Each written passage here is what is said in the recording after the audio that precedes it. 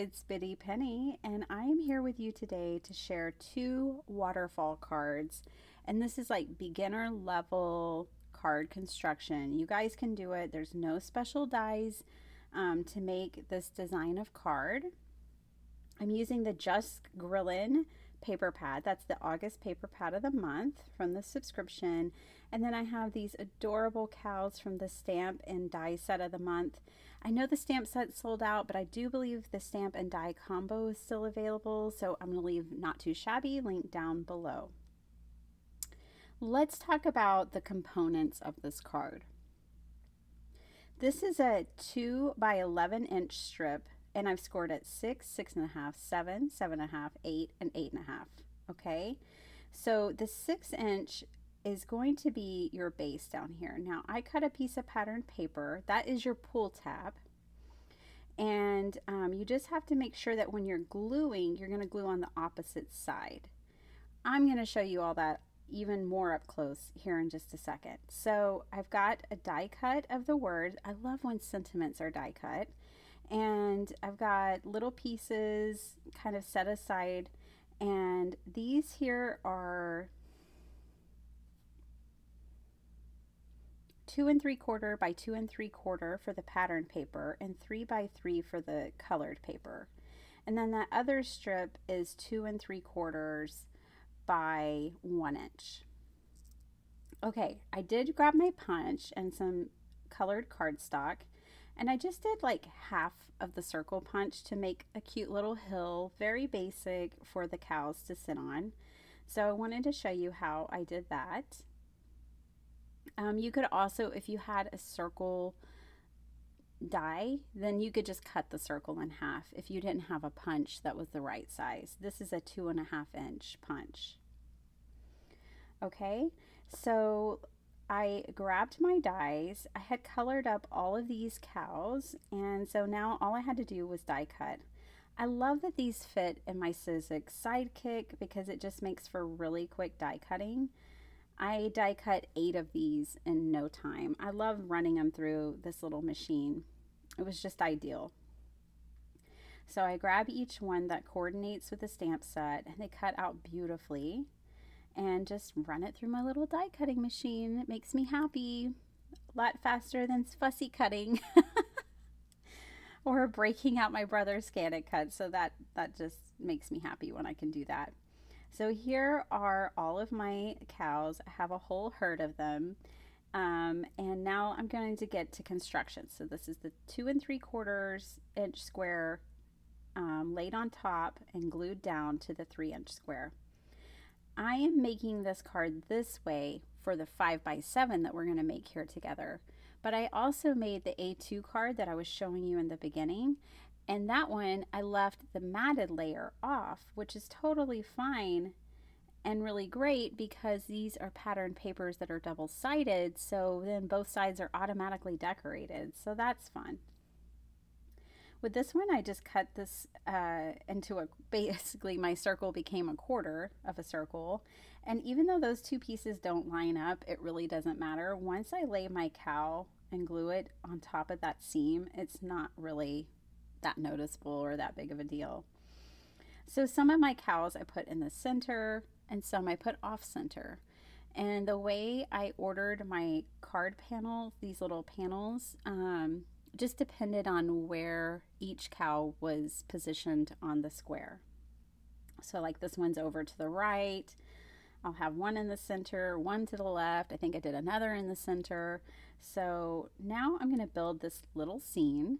This is for the final panel of the waterfall card. And this just says, "Life is a picnic with you." And these are the picnic cows. They are adorable, you guys. I had so much fun coloring them up. And they just went so perfectly with this paper pad. I couldn't resist using it twice. So now we have this piece. Let's talk about this piece again. Now on the A2 card there, I trimmed it a little differently. And now I'm showing you here where you're going to put your tape. So I grabbed 1/4 inch tape. Now remember that we scored these at 1/2 inch marks, right? So I'm putting my 1/4 inch tape right in the middle because I don't want it getting sticky on either side. So I'm just putting this at each, in between each scored line. So I need a total of 5 pieces of tape. And I will end up using glue as well. So I'm just using this right angle tool to tear off my tape. It just makes it easier. And I have a lot of people ask me about this. There it is. I got it on Etsy. But I also have this tool that I got from Dollar Tree, and I love it too. And it tears tape as well. I'm going to show you right here. So use what you got, right? So now on this is the piece that's going to secure your whole thing down, okay? So you only want to put 1/4 inch tape at the very edge of each side of that tab. Okay, so we've got our pattern paper facing up, right? And now we're going to order our panels, and we put them on from the front or the top panel to the bottom. So I'm just going to line this up. I'm using my mat. So this strip, the white strip of paper, the pull panel, is exactly 2 inches, right?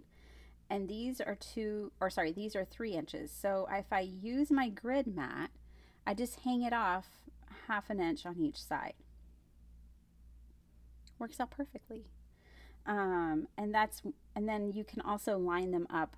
Like once you get your first one down, then you can line each of the squares up with one another. And you want to leave this little bit of space, you know, that tiniest bit of white showing. It's not even 1/8 of an inch or anything, you guys. It's minimal, but it's just showing so that it flips really well. You also want to make sure you burnish your score lines really well. That too really helps this mechanism flip easily. Okay, so once all 5 panels are done, you're only going to have this one little strip left, and it's actually hidden when you use this method of adding the mats, right? So I'm just kind of showing you, I'm just testing it out. Now we need to get our base ready. So I have a 5x7 card base. I grabbed a 6x6 sheet of paper from the Just Grillin' paper pad. And you know what? I just cut it to 4.5. So I have a 4.5 by 6 inch piece of paper. This just works for me because we've already put so much work into the waterfall that it doesn't need a whole lot on the background. But I did think it would be super cute if I would have stenciled the clouds and grass and things like that. I could have made it like a whole scene that changes, you know, another time. But I liked it just like this as well. Okay, we need to secure this down. All right, so what you do is you close it like this, and that's where you will glue it down. First, I just put a little bit of glue there to adhere this piece, and you want to just make sure it's even right in the middle so that your sticky 1/4 inch tape is just there on the edges. Again, you don't want it overhanging, and you certainly don't want it glue seeping over there and getting stuck to anything. Okay, so you don't want it getting stuck to this panel that I just folded over. I fold it all up, lay it down flat, and then I'm just going to make sure that those 2 tiny pieces of tape and glue are adhered down. See that? So I'm going to hold this up for you guys so you can really see what I'm doing here.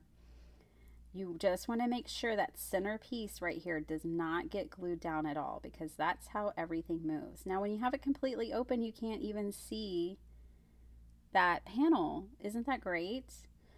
On this A2 one, if you don't use the mats, you will have to trim that white piece a little bit. All right, so here they are. And see that pattern paper is really fun, that it's double-sided, because then both sides are decorated automatically. I just love this style of card, you guys. I hope if you haven't made it before that this helps you feel more confident trying it. It really isn't very difficult at all. I will leave measurements down in the description box for you below, just so you can, if you're a visual person, you can see the dimensions, and that might help you. I also did a free printable. I reached 6,000 subscribers here on my channel, and I did a free printable that's available on my website, bittypenny.com.